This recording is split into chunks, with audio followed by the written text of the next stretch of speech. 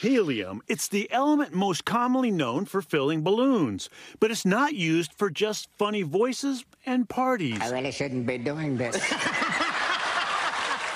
It's vital in the medical community. We can't run our imaging facilities, really our MR scanners, without helium to facilitate the flow of electricity, so it's critical.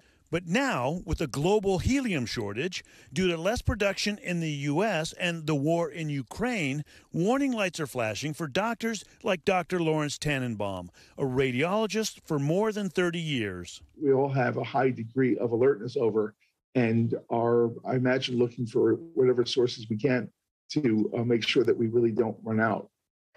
This is because MRIs work differently than a typical X-ray, which relies on radiation. The MRI uses superconducting magnets that only work if cooled down by liquid helium.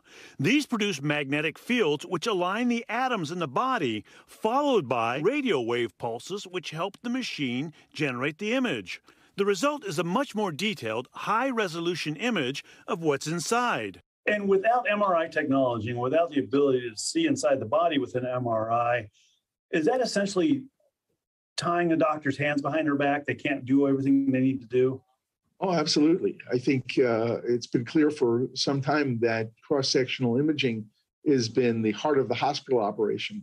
Even when I was in the ER, if it weren't for MRIs, we'd have potentially missed many deadly strokes. And any doctor will tell you that this is one of the gold standards for getting the most precise image we use to diagnose and treat patients. And none of this could happen without helium. If the temperature goes too high, then the electrical resistance goes too high and it can't maintain the current. So it's really, you need the low temperatures in order to maintain the current. Those temperatures, 452 degrees below zero. A new system requires a lot of helium, definitely over 1,000 liters using the current models. In the U.S., there are currently about 12,000 MRIs in use with a lifespan of roughly 12 years.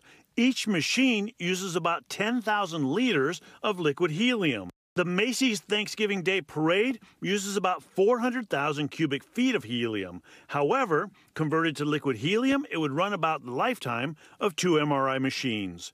With no real way of getting this precious commodity back, companies have to create ways to keep these machines running. There have been developments over the last few years to reduce the need for helium in magnets. But I actually think that you will see a progressive trend towards building magnets that are helium-free. And Dr. Torres joins us live now. So how worried should we be about getting MRIs right now? You know, at this point, not. October of 2022, you can still get your MRIs. The machines are still working. It's what's going to happen over the next few years if that supply doesn't get replaced. Of course, the war in Ukraine, Algeria is another area we get it from. We're not getting as much from there. So hopefully they can replace that supply. They're also making the machines so they don't need as much helium. So hopefully that works as well. All right. Interesting, important story. Thank you, Dr. John Torres. Appreciate it.